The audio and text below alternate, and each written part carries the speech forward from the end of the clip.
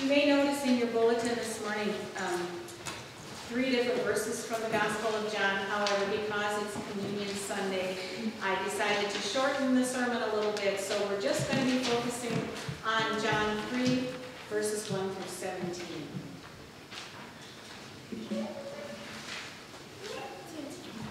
This story this morning is the story of when Jesus meets Nicodemus. Now, Nicodemus is only mentioned 3 times in Scripture, and all of them are written by John. Who was Nicodemus, and why did the Apostle John think he was important enough to include him in his Gospel? This is what John writes from chapter 3, verses 1 through 17. Now there was a Pharisee, a man named Nicodemus, who was a member of the Jewish ruling council. He came to Jesus at night and said, "Rabbi, we know that you are a teacher who has come from God, for no one could perform the signs you are doing if God were not with him." Jesus replied, "Very truly I tell you, no one can see the kingdom of God unless they are born again." "How can someone be born when they are old?" Nicodemus asked. "Surely they cannot enter a second time into their mother's womb to be born." Jesus answered, "Very truly I tell you, no one can enter the kingdom of God unless they are born of water and the Spirit. Flesh gives birth to flesh, but the Spirit gives birth to spirit. You should not be surprised at my saying, 'You must be born again.' The wind blows wherever it pleases. You hear its sound, but you cannot tell where it comes from or where it is going. So it is with everyone born of the Spirit." "How can this be?" Nicodemus asked.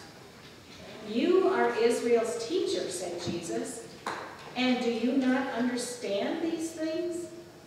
Very truly I tell you, we speak of what we know and we testify to what we have seen. But still you people do not accept our testimony. I have spoken to you of earthly things and you do not believe. How then will you believe if I speak of heavenly things? No one has ever gone into heaven except the one who came from heaven, the Son of Man. Just as Moses lifted up the snake in the wilderness, so the Son of Man must be lifted up, that everyone who believes may have eternal life in him. For God so loved the world that he gave his only Son, that whoever believes in him shall not perish, but have eternal life. For God did not send his Son into the world to condemn the world, but to save the world through him." This ends the reading. Nicodemus was a Pharisee who served in the temple in Jerusalem. He was one of the highest-ranking Pharisees who was well respected by his peers and had great influence over the common people. Now, there were many characters in temple life, and when we read the story of Holy Week, it can get a little bit confusing. So it might help us to review who they are and how they influenced the events of Holy Week. The Sanhedrin was the overall ruling body, kind of like the Jewish Supreme Court. The leader of the Sanhedrin, who presided over the trial of Jesus, was Caiaphas. He was the high priest who organized the plot to kill Jesus. The Sanhedrin was made up of Pharisees and Sadducees, kind of like our Republicans and Democrats. Most of them were priests. Rabbis and scribes were also part of temple life. They weren't priests, but their roles were to study and maintain the written copies of the sacred writings and to teach these to the common people. There was much hostility between the Pharisees and the Sadducees because of their different beliefs. The Pharisees were experts in Jewish law. They believed in the Torah, the first 5 books of the Old Testament, plus the writings of the prophets. They also believed in a coming Messiah and in life after death. And they believed that promises were only for the Jews. Pharisees received their financial support and goodwill from the common people who followed their leading without question. The Sadducees were Jewish, but they also adopted Greek culture and parts of their religion and language. They were members of the aristocratic and wealthy society. Their job was to maintain the temple, and they were responsible for performing the ritual sacrifices. But the most contentious differences between the two groups were these. And this is one way you can tell them apart from Pharisees. The Sadducees were sad, you see, because they only believed in the Torah, but not the writings of the prophets. They were sad, you see, because they did not believe in a coming Messiah, and they did not believe in life after death or resurrection. The Pharisees and Sadducees were often on the opposite sides of many issues. However, when they saw the people becoming followers of this new teacher, when they felt their authority and livelihood being threatened, they called a truce, and they came together to find a way to get rid of Jesus. But not every one of them. Nicodemus had heard of this new teacher, and being a teacher and a lawyer himself, his curiosity pressed him to find out more. He went to hear Jesus speak, but he stayed at the back of the crowd in the shadows. When he witnessed Jesus performing miracles, he remembered the words of the prophets, saying that when the Messiah comes, he will do these things. It became clear to Nicodemus that Jesus must be sent from God, because no one else could do the things that Jesus was doing. But the Messiah? No. Nicodemus was drawn to Jesus, and he had to know more. Even though he was a religious leader, over time his ministry had become more of a job and less of a calling. Like most of the members of the Sanhedrin, he was more devoted to following rituals and keeping the law than pursuing a personal relationship with God. After hearing Jesus teach, Nicodemus felt that maybe he had missed some crucial truth. Although he possessed great knowledge of Scripture and the law, there was an emptiness inside of him that his religion had not filled. He knew he was headed in the wrong direction. Perhaps Jesus could provide that important missing detail. But he was afraid to be seen with Jesus in public because of what the other Pharisees would think. So he arranged to meet Jesus at night, in secret, in the shadows. He wanted to meet Jesus alone so he could ask questions and learn from him. So Nicodemus came to Jesus with an open mind. He needed his questions answered so he could figure out who Jesus really was. What was his plan or his mission? Was he a threat to everything that the Jewish people believed? Was he really the Messiah? These were the burning questions that he wanted Jesus to answer. Nicodemus' problem was that his religious beliefs were based on facts and not on faith. His new interest in Jesus was based more on the miracles that he saw Jesus do rather than the words he said. In effect, Nicodemus was telling Jesus, if you prove yourself to me, then I will believe you. But Jesus doesn't waste any time. Instead of trying to prove that he was the Messiah, he begins the conversation something like this. You may be inquisitive about who I am, but I want you to think about who you are and what you need from God. You are a sinner, and you need forgiveness.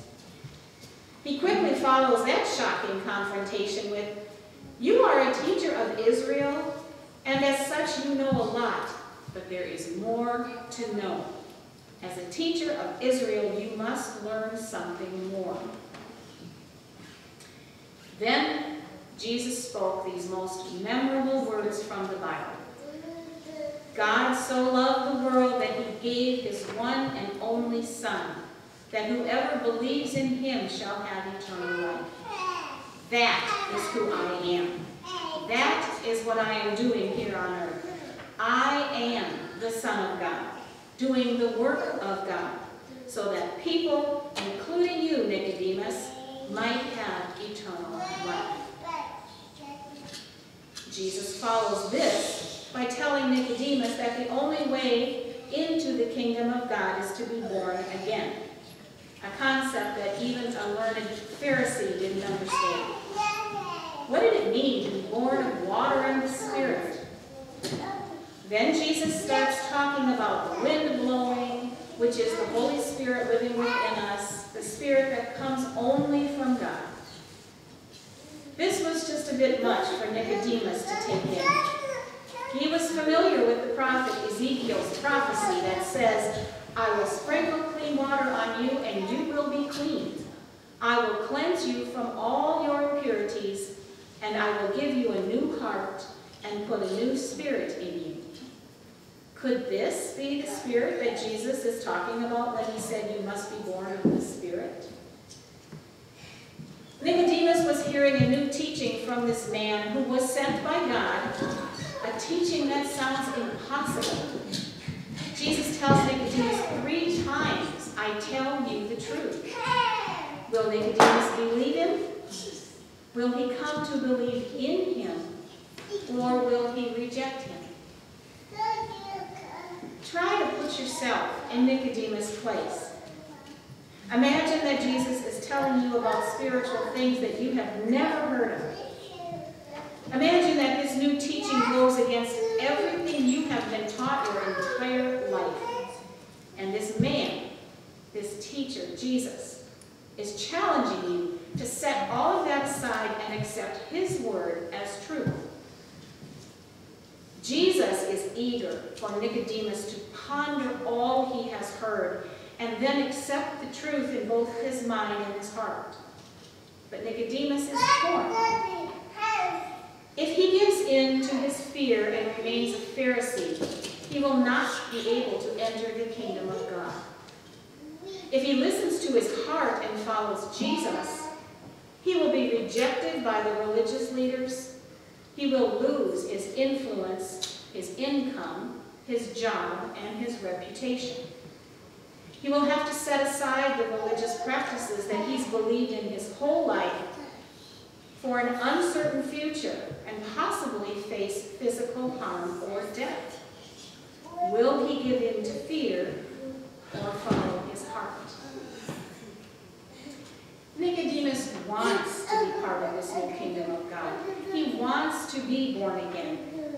He's already a follower of the Jewish law. But in order to enter the kingdom of God, he has to become a follower of Jesus. So Nicodemus leaves that evening's encounter with Jesus a changed man. He had a new understanding, both from God and about himself. While he believed that Jesus was a man sent from God, Jesus wanted Nicodemus to believe that he is God sent as a man. Nicodemus' conversion was not instant, but it was growing. He continued to listen to Jesus' teachings from a distance. His devotion for Jesus grew so much that when the Pharisees and Sadducees were talking about ways to get rid of Jesus, Nicodemus spoke up in his defense. He risked his reputation and high position, telling the council not to condemn Jesus without first hearing what he has to say, without hearing to find out who he was and what was he doing. His statement was bold, and the Pharisees immediately became suspicious. Jesus was exposing their hypocrisy, and Nicodemus was defending him. The Pharisees chose to protect themselves rather than listen to Jesus' message. They became obsessed with getting rid of Jesus just to save face. What was good and right no longer mattered. The last we read about Nicodemus is that he, along with Joseph of Arimathea, asked Pontius Pilate for permission to remove Jesus' body from the cross. They take him to Joseph's own tomb, anoint him with an exorbitant amount of expensive myrrh and aloe, and then the tomb is closed. Some religious scholars write that after Jesus' resurrection, Nicodemus joined the growing number of disciples and preached the gospel to the early church. The story of Nicodemus is our story. It is the story of every human being who first hears about Jesus and then must make a decision whether to pursue a relationship with him or not. Now, if we've never been told about Jesus, then there's no decision to make. But once we have been told, we must act. There's no going back. We can no longer claim ignorance of his existence. Like Nicodemus, we have to make a choice. Are we going to believe him, believe in him, or reject him? Once we hear about Jesus and the new life that he brings, why would anyone reject him? Well, maybe we mistakenly believe that we will have to give up too many things from our old life that we enjoy. We don't realize that the worldly things that Jesus calls us to give up are the exact things that are holding us back. All of us know people who are not Christians. Many of them don't want their lives exposed in God's light because they're afraid of what will be revealed. They don't want to be changed. Don't be surprised if unbelievers are threatened by your desire to obey God and do what is right because they are afraid that the light in you may expose some of the darkness in them.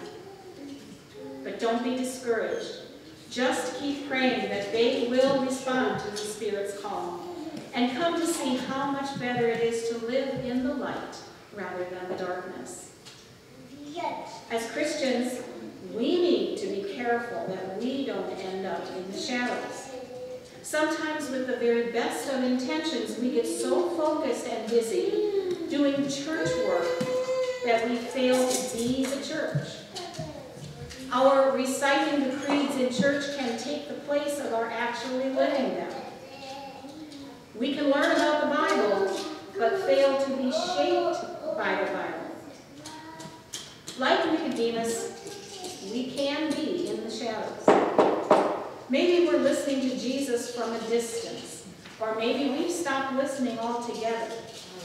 Jesus is calling us to come out of the shadows of doubt and fear and uncertainty and come back into the story. He's talking to us. He created us. He died for us. And his Spirit is alive and well, helping our faith to grow and giving us guidance for our lives. He tells us what we need to know, not what we think we need to know. Being a disciple of Christ is life-changing. Just ask Mary Magdalene. She looked into his face and became a pure woman. Ask Matthew. He encountered Jesus and became an honest man. Ask Paul. When he met Jesus, his zeal for persecuting Christians became a zeal for love. And ask Peter. After he met Jesus, he opened his heart and shared the gospel with Gentiles. We are all broken and need to be healed and changed and repaired and forgiven. The question for us this morning is not, what was Nicodemus searching for, but what are we searching for? to come out of the shadows, to step into the light and hear the words of Jesus.